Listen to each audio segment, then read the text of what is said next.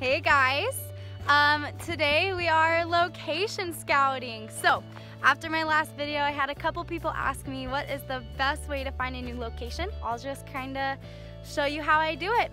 Also, side note, I am totally alone today, so this is all selfie mode on the iPhone, and I kind of like it better than hauling around my camera and trying to figure out focusing. So maybe all of my vlogs will come from my iPhone now. Who knows?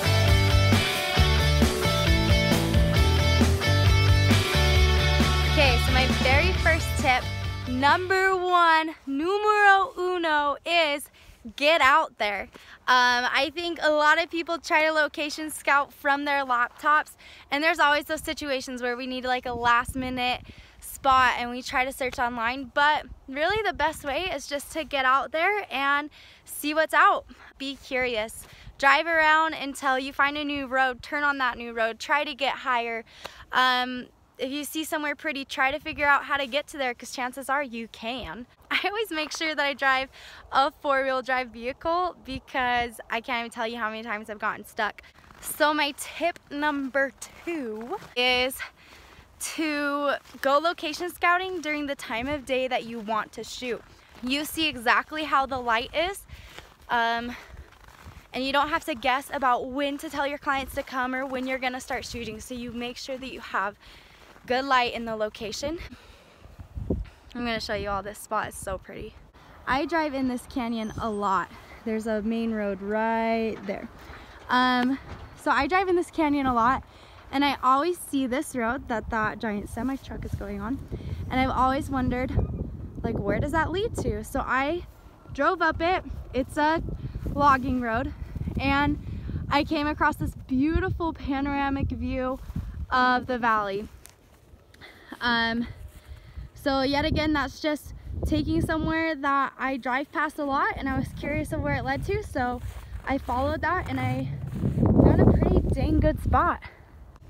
So I am back in my car for tip number three because it is so cold outside. This is the most important tip. If I could have told you only one thing today, this is easily hands down what I would have told you, and that is know your style.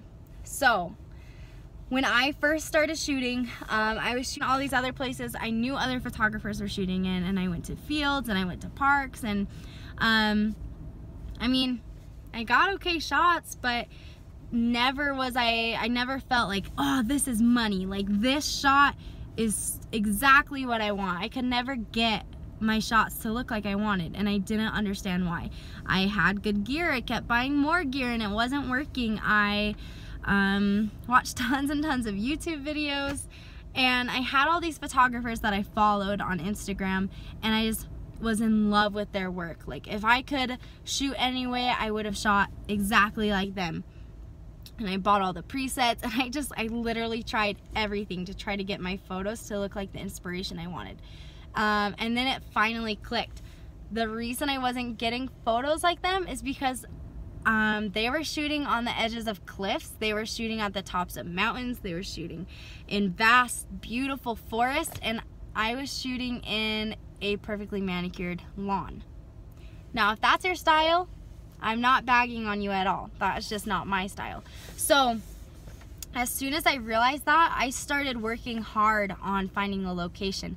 I wasn't okay with shooting in the one park that every person in my area shoots in. So I started going out and getting to the tops of mountains, hiking around, and trying to find spots in my area that inspired me. And as soon as I started doing that, my photos changed. One, because the backdrop was just phenomenal. But two, because I was inspired by my own work and I was excited by it.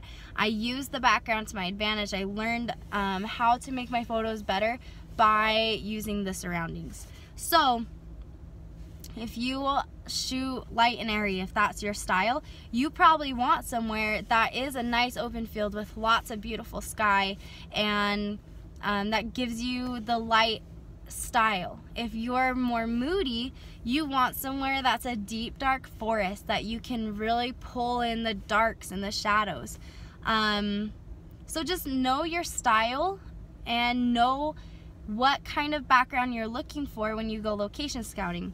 That way, when you're driving down the road and you see a couple trees that look like a forest, you can stop and you know that it's gonna be what you want.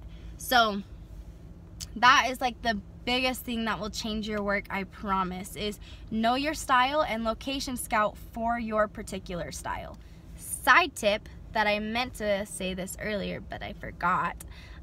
Check out your locations every season, because every location looks different in every season, and you want to know what you're bringing your clients to. So don't just assume that somewhere looks okay.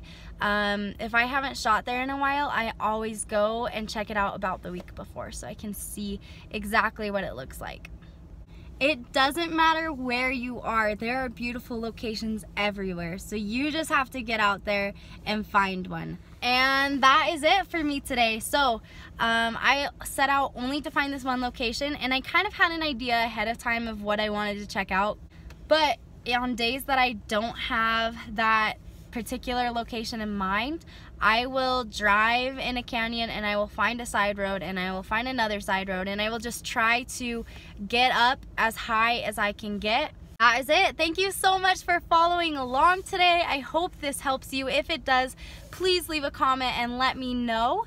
If you like this video, give it a thumbs up, and last but not least, make sure you subscribe to my channel. I'm going to be putting out videos probably every week, so if you have a specific topic you want me to cover, let me know, and we'll see you later. Bye!